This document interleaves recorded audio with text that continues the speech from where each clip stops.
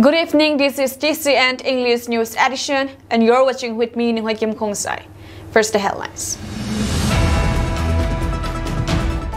15,425 houses damaged in Sunday's hailstorm.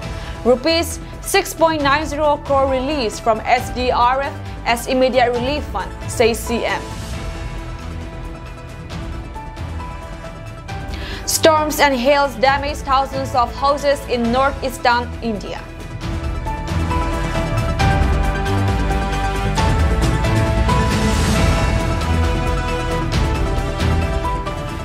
News in detail. Manipur Chief Minister N. Biren Singh stated that deputy commissioners are assessing the damage caused by the hailstorm. Around 15,425 properties are severely damaged, and one person has died. He mentioned that the center has released Rs 6.9 crore to assist the state, with more funds likely to come. Speaking to media persons, he said, "We are assessing the total damage, including to houses, livestock, and agriculture. We will provide compensations," Biren added, under SDRF. "We have sanctioned Rs 6.9 crore. We have started providing essential commodities and CZI. Major damage has occurred in Imphal East and West, Bishnupur, Thoubal, and Churachandpur. We have opened 42 relief camps." The Chief Minister noted a significant surge in demand for CZI seats, and efforts are underway to make them available.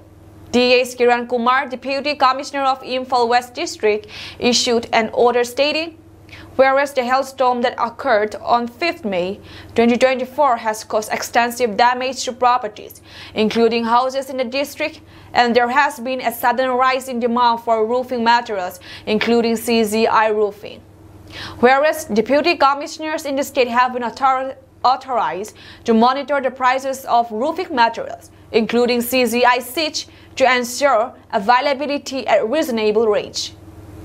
Now, therefore, considering the urgent need for proper rationalizations of all available roofing materials in the district and ensuring that they reach all genuinely affected family members,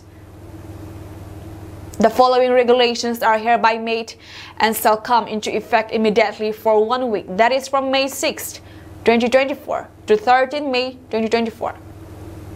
All wholesalers, retailers, and shops of any nomenclature shall remain open on all days, including holidays and Sundays.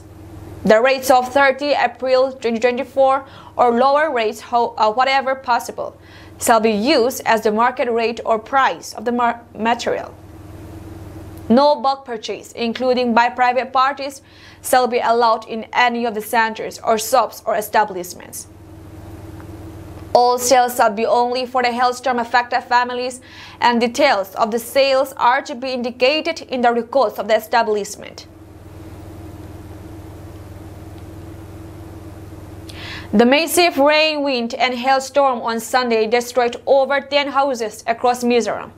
Over 500 houses destroyed since May 2, 2024. According to the reports received by the Disaster Management and Rehabilitation Control Room, a house was reported damaged at Aizaul's Saranveng locality, which was damaged by a fallen tree.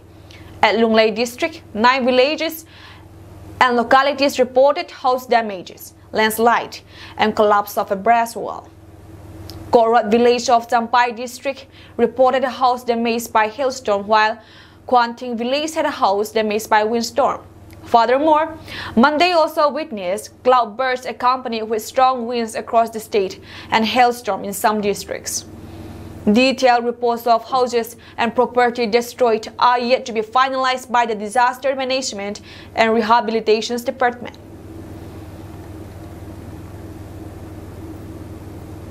Over 480 houses were damaged in the rains and thunderstorms that battered Meghalaya, Disaster Management Minister Kirman Sila said on Monday.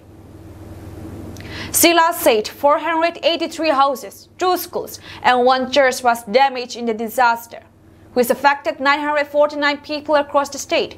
The rains, accompanied by strong winds, began on Sunday and were continuing in several parts of the state on Monday as well. The minister says 7 of the state's 12 districts were affected by the disaster, with Eastern West Khasi Hills being the worst hit. Steps are being taken by all deputy commissioners and BDOs so that the people can get some relief, Sila said. He said assessments were being made in all districts and blocks to gauge the extent of the damage. Chief Minister Conrad K. Sangma said the district administrations is working on a war footing to provide relief to the affected people. Due to strong winds and heavy rains in some part of the state, many houses have been damaged. Have asked the administrations to immediately provide relief, he posted on X. The Gospel Ministry for Disabilities of India, GMFDI, a home for disabilities and a place where God's voice calls and guides His people, experiences God's Holy Spirit revelations today again. GMFDI had numerous times experienced the Holy Spirit's visit since April last year. Today, the Holy Spirit visited the place again where it delivered God's message to the Kuki-Zo people. The Holy Spirit has been warning the Kuki-Zo people against tragic incidents that can befall the whole community. It had done many miraculous works for the people like curing diseases, exorcism, and revelations. The Holy Spirit tells the people about the end times coming soon. Thousands of believers attended today's Holy Spirit visit to accept and learn the ways of God. Many some may be mad that GMFDI is run by evangelist Tin Kolam and evangelist Thang Lindsay. And God uses Robert for the Holy Spirit to deliver His message. Believers have been increasing tremendously and already overcrowding the GMFDI home. Kalhatsa jing zong kema de na thu hang samin rei su rei tovin ahin ichichana ho ichanpi chal diu ham na ho na chi naw chu ko ya kun ham vevin na luzang chungwa na samjangu zat he khan lo na ho dia ke man na chi na wa he che van noi le sit mehing khat cha a chi na e holding koima ka koi poi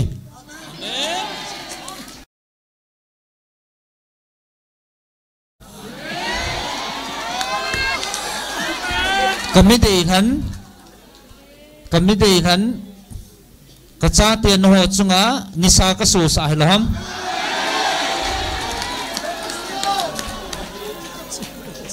ke man gil chang kaman cha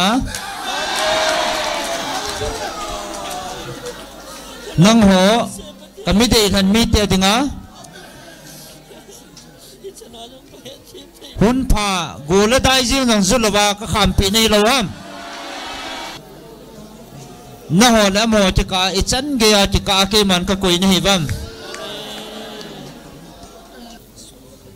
nang ho kamite amo to na chen khom lai wa iti a hi chi chi lo kho so kha hallelujah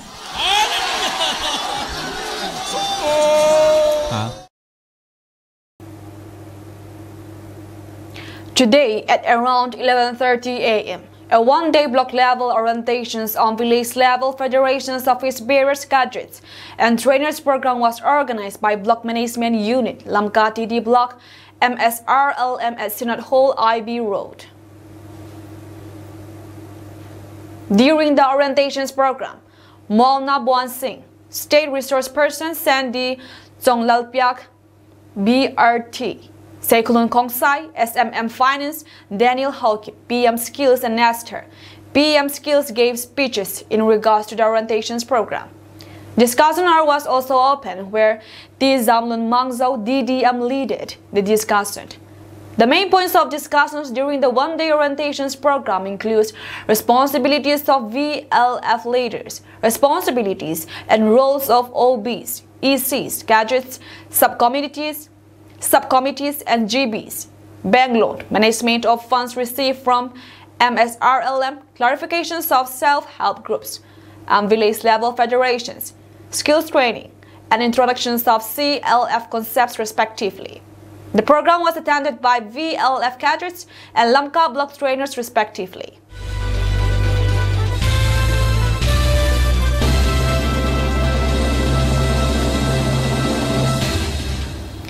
Coming to national news. Amid the ongoing political slugfest, Prime Minister Narendra Modi has urged the Muslim community to introspect and think about the future, saying he was neither against Muslims nor Islam. The Prime Minister made the comments while speaking to Times Now amid a war of words between the Bharatiya Janata Party (BJP) and opposition leaders over his infiltrators remarked that he made at an elections rally in Rajasthan on April 22, allegedly referring to the Muslim community. Modi shared clippings of his TV interviews on his X, formerly Twitter, handle on Tuesday, May 7, in which he commented on various issues. Neither we are against Muslim nor Islam. This is not our work. Muslim community understands everything. When I end the traditions of triple talaq, when I give Ayushman card, or when I give COVID vaccine, Muslim sister feels I am a genuine man who does not discriminate, said Modi, accusing Congress of thriving on creating a feeling of persistent fear and insecurity among the minorities of India. On questions about accusations of Modi being against Muslims and Hindu Muslims being down during the elections, Modi said, when there was the government of Atal Bihari Vajpayee, our manifesto mentioned Ram Mandir, Article 370. When you speak about 100%, every community is included. There is a guarantee of social justice, secularism. Modi ensures that everyone gets everything. Further, Modi also asked the Muslim Samaj community and their educated members to introspect. The country is moving forward. If your community is lagging, then what is the reason? Did you receive the benefit of government schemes during Congress rule? If you keep thinking about who to put in power and who to remove, you will only ruin the future of your children. The Muslim community is changing across the world, added Modi. Think about your future. I don't want any community to live the life of bonded labor due to an atmosphere of fear. The Prime Minister urged the Muslim community. The Prime Minister also attacked Congress, accusing them of not respecting the Constitution, stating that those who disrespect it have no right to say anything. He said, "Shouldn't we create a spirit of constitutions in the country? It is not that the Constitution should be only for judges and lawyers. When I brought the proposals in Parliament to celebrate the Constitution's Day, Kirkji, Congress chief, himself opposed, saying what was the need when we celebrate 26 January. During the initial 6 hours of polling in the third phase of Lok Sabha elections across 93 constituencies in 11 states and Union Territory on May 7, the voter turnout reached approximately 40%. However, incidents of violence were reported in West Bengal, and some villages in Uttar Pradesh witnessed poll boycotts. Maharashtra had the lowest voting percentage at 31.55%, while West Bengal recorded the highest with almost 50% turnout. Notably, the BJP secured victory in the Surat constituency in Gujarat unopposed. This phase saw the conclusions of voting in Goa, 2 seats, Gujarat 25 seats, Chhattisgarh 7 seats, and Karnataka 14 seats. Additionally, voting took place for 2 Lok Sabha seats in Dadra and Nagar Haveli and Daman and Diu. The remaining constituencies up for voting included 4 seats in Assam, 5 in Bihar, 8 in Madhya Pradesh, 11 in Maharashtra, 10 in Uttar Pradesh, and 4 in West Bengal. The polling date for the Anantnag Rajouri Lok Sabha seat in Jammu and Kashmir was rescheduled to May 25 for Phase 6. Key candidates in this phase include Amit Shah, BJP, from Gandhinagar, Gujarat; Digvijaya Singh, Congress, from Rajgarh, Madhya Pradesh, Shivraj Singh Chauhan, BJP from Vidisha. Madhya Pradesh, Dimple Yadav, Samaswadi Party from Manipuri, Uttar Pradesh. Supriya Sule, Nationalist Congress Party, Sharad Pawar from Baramati, Maharashtra. Purushottam Rupala, BJP from Rajkot, Gujarat. Jyotiraditya Scindia, BJP from Guna, Madhya Pradesh. Prahlad Joshi, BJP from Dharwad, Karnataka. And K.S. Eswarappa, BJP from Shimoga, Karnataka. My dear brothers and sisters, youth unemployment, crimes against women, and discrimination against Dalits, Adivasis, and minorities have all reached unprecedented levels. These challenges stem from the niyat or niti of Prime Minister Modi and the BJP, which aim for power, rejecting inclusivity and dialogue. The sight of our constitution and democracy under threat, our poor being left behind, and the fabric of our society being torn apart fills me with anguish. Today, I ask for your support once again. Our Nyaya Patra and guarantees aim to unite our nation and work for the poor, youth, women, farmers, workers, and disadvantaged communities of India. The Congress and the India parties are committed to defend our constitution and democracy. Reject the proponents of lies and hatred and vote for the Congress for a brighter and more equal future for all. Press the hand button and together let us build a stronger, more united India with peace and harmony for all. Dhanyavad. Jai. The Coast Guard detained an Iranian fishing vessel with 6 fishermen from Kanyakumari on board west of Baipur in North Kerala on Sunday. The vessel was subsequently brought to Kochi, and the fishermen, namely Kavis Kumar, 24 years, Niyat Hayalan, 31, Maria Daniel, 38, Muniswaran, 37, Arun Thayalan, 28, and Rajendran, 36, were handed over to the coastal police at Fort Kochi.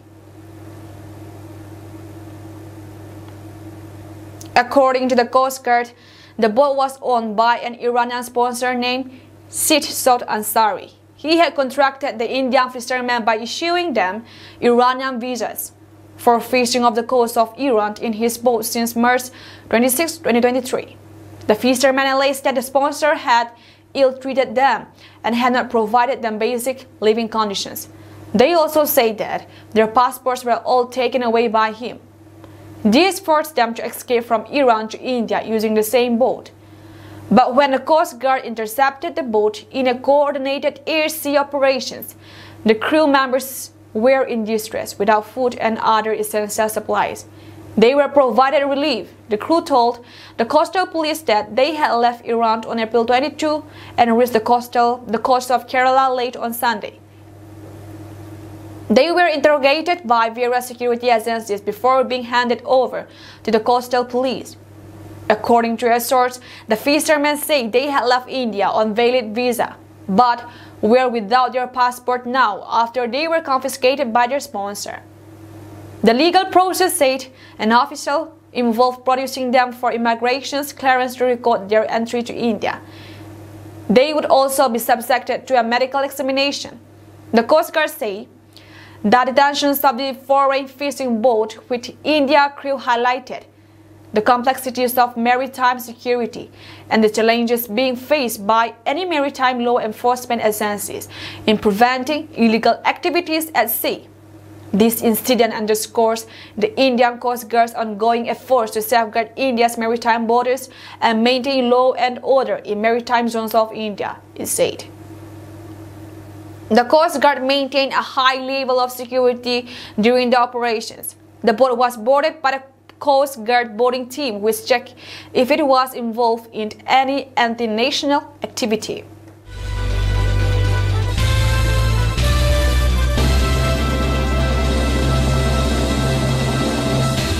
Coming to international news. A Russian drone attack cut power to more than 4 lakh consumers in parts of Ukraine's northeast region of Sumy, officials said on Monday, after Kyiv said its air defense force downed 12 attack drones in the region overnight. Work to restore electricity continued into the morning as 91 settlements out of the 1,325 impacted remain without power in the region, national grid operator Ukrenergo said on Telegram messaging app. Electricity supply has been restored in the affected settlements and parts of the city of the Sumy, the region's military administration said on Telegram. Ukraine's Air Force says that Russia launched 13 attack drones against Ukraine. Air defense systems downed 12 of the air weapons over the Sumy region. Russia's recent massive drone and missile attacks have increasingly been aimed at Ukraine's energy system, leading to blackouts in many regions and significant damage to its thermal and hydropower stations. These attacks cost more than $1 billion worth of damage to the sector, Ukraine's Energy Minister Zerman Galushchenko said on Sunday. As the country races to repair its stations ahead of the winter, it has turned to solar and wind power generations, in addition to imports from Europe for support. Reuters could not independently verify the reports. There was no immediate command from Russia, which have been pummeling Ukraine's east and south regions with drones and missiles throughout the war. The head of the United Nations World Food Programme says northern Gaza has entered full-blown famine after nearly 7 months of war between Israel and Hamas. But a formal and highly sensitive famine declaration faces the complications of politics and of confirming how many people have died. Cindy McCain, in an NBC interview broadcast Sunday, said severe Israeli restrictions on humanitarian deliveries to the territories that had long relied on outside food assistance have pushed civilians in the most isolated, devastated part of Gaza over the brink. Famine was now moving south in Gaza, she said. A WFP spokesman later told the Associated Press that one of the 3 benchmarks for a formal famine declaration had already been met in northern Gaza, and another is nearly met. Important details on how far the effort to document deadly hunger has progressed. Israel faces mounting pressure from top ally, the United States and others, to let more aid into Gaza, notably by opening more land crossing for the most efficient delivery by truck. Aid groups says deliveries by air and sea by the United States and other countries cannot meet the needs of Gaza's 2.3 million people, a growing number of them reaching the stage of malnutrition where a child's growth is stunted and deaths occurred. Famine had been projected in parts of Gaza this month in a March report by the Integrated Food Security Fast Classification, a global initiative that includes WFP as a partner. It said nearly a third of Gaza's population was experiencing the highest level of catastrophic hunger, and that could rise to nearly half by July. The next IPC report is expected in July. Israel strongly rejects any claims of famine in Gaza, and its humanitarian agency called McCain's assertion incorrect. A formal declarations could be used as evidence at the International Criminal Court as well as the International Court of Justice, where Israel faces allegations of genocide in a case brought by South Africa. Here's what we know about famine and the hunger crisis in Gaza. Hamas said on Monday it accepted an Egyptian-Qatari ceasefire proposal, but Israel said the deal did not meet its core demands and it was pushing ahead with an assault on the southern Gaza city of Rafah. Still, Israel said it would continue negotiations. The high-stakes diplomatic moves and military brinkmanship left a glimmer of hope alive, but only barely, for an accord that could bring at least a pause in the 7-month-old war that has devastated the Gaza Strip. Hanging over the wrangling was the threat of an all-out Israeli assault on Rafah, a move the United States strongly opposes, and that A group's war will be disastrous for some 1.4 million Palestinians taking refuge there. Hamas' abrupt acceptance of the ceasefire deal came hours after Israel ordered an evacuation of some 1 lakh Palestinians from eastern neighborhoods of Rafah, signaling an invasion of imminent. The Israeli military said it was conducting targeted strikes against Hamas in eastern Rafah. Soon after, Israeli tanks entered Rafah, reaching as close as 200 yards from Rafah's crossing with neighboring Egypt, a Palestinian security official and an Egyptian official said. Both spoke on conditions of anonymity because they were not authorized to talk to the media. The reported incursions came a day after Hamas militants killed 4 Israeli soldiers in a mortar attack that Israel said originated near the Rafah crossing. The Egyptian official said the operations appear to be limited. The Associated Press could not independently verify the scope of the operations. Israeli airstrikes also hit elsewhere in Rafah late Monday, killing at least 5 people, including a child and a woman, hospital officials said. Shortly after Hamas said it had accepted the Egyptian Qatari truce proposals, Israel's war cabinet decided to continue the Rafah operations. Prime Minister Benjamin Netanyahu's office said. It also said that while the proposal Hamas agreed to is far from meeting Israel's core demands, it would send negotiators to Egypt to work on a deal. Late Monday, Qatar announced it was sending a team of Egypt as well. President Joe Biden spoke with Netanyahu and reiterated U.S. concerns about an invasion of Rafah. U.S. State Department spokesman Matthew Miller said American officials were reviewing the Hamas response and discussing it with our partners in the region. It was not immediately known if the proposal Hamas agreed to was substantially different from one that U.S. Secretary of State Antony Blinken pressed the militant group to accept last week, which Blinken said included significant Israeli concessions.